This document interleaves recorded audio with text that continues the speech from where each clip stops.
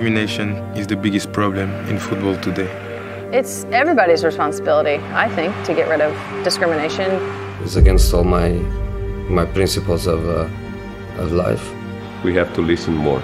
We have to speak to the ones who are on the pitch and who feel discrimination firsthand. Could hear some, some monkey song, some monkey noise. If you're doing nothing about it, I think you're part of the problem. I want to know what a white man thinks about it, not so much what I think about it as a black man. You get angry? Sexism definitely still exists in football. As a woman, every day I have to prove that I'm good enough. If I would have been a man, I would have kissed my girlfriend, and now I'm a woman, I also kiss my girlfriend. I mean, it should not be different. I struggle myself, only wearing the LGBT captain band, and I can imagine how tough it is for gay people. Everybody knows if you come out as gay, it will have an effect on the dressing room. I'm a football player, and I was a refugee. What you see here? Bullet holes. Look at them.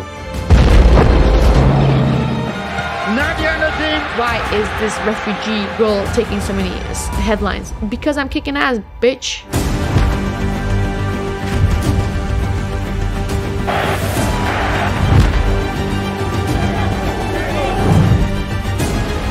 If everybody were as outraged about racism, if everybody was as outraged about homophobia, if everybody was as outraged about a lack of investment in the women's game, that would be the most inspiring thing.